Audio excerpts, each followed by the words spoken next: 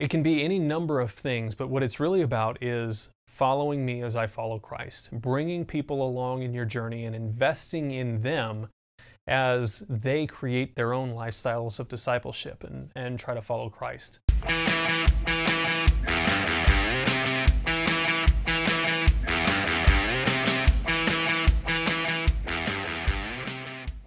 Step number 5 is making other disciples. This sounds straight up like evangelism, and it kind of is, but at the same time, it's a whole lot more than that. You can think, oh, well, I've got to go, if I'm supposed to make other disciples, I've got to go knocking on doors, I've got to tell them the good news and preach the gospel to them and get them saved and then get them in church. And making other disciples is more than that. It's really about taking your life as you follow Christ, as you are creating a lifestyle of discipleship, going to the people around you and saying, join me in this journey. It's what Paul was saying in 1 Corinthians 11 when he said, follow me as I follow Christ. It's about bringing people along and introducing them to your Savior. That can be evangelism. That can be those initial encounters with Jesus that people have that we get the pleasure and the privilege of being the ones to introduce them to Jesus for the first time. It could also be, though, you as a 10-year-old, 20-year-old Christian sitting down with somebody who's been a Christian for 5 or 10 years and being the person to walk with them through this lifestyle of discipleship. It can be any number of things, but what it's really about is following me as I follow Christ, bringing people along in your journey and investing in them as they create their own lifestyles of discipleship and try to follow Christ. And that's really intimidating for a lot of us. I think some of the primary objections to that I've heard are, well, I'm just me, I don't have anything of value for anybody else, or if I'm going to invest in somebody else, I have to be an expert. Neither one of those are true. It's really about joining the journey.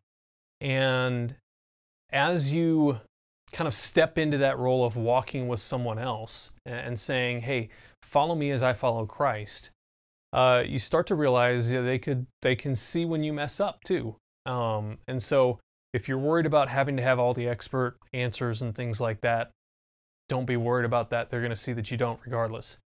Now that in and of itself can be intimidating, but at the same time, there's grace for that. And if you're secure in your identity as a child of God, that starts to become less of a struggle. Doesn't mean that it's never a struggle, but it can start to become less of a struggle.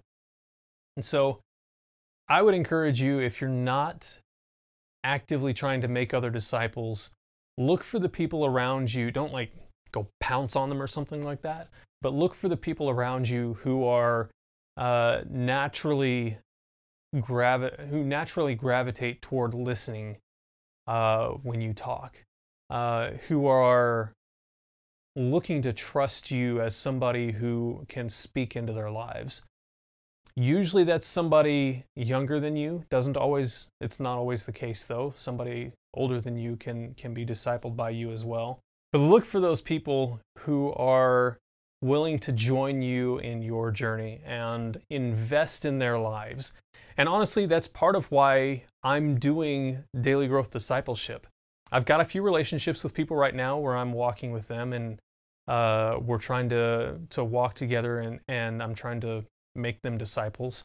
But part of my creation and calling is to make disciples in this way. And so daily growth discipleship is an outflow of that for me. And that doesn't have to be that way for you, but if you want to do something like that, great. If not, it can be as simple as saying, hey, why don't you come have a cup of coffee with me once a week and we'll talk about life and how we can better follow Jesus. And you can make disciples that way. If you feel called to go knock on doors, go knock on doors. That's great too. And have these great evangelistic encounters with people who've never heard the gospel, or maybe they have, and God's going to use you to change the way that they're seeing life right now. Who knows? The point is, follow the leading of the Spirit and allow God to use you and pull people along on your journey as you're trying to follow Christ and create a lifestyle of discipleship.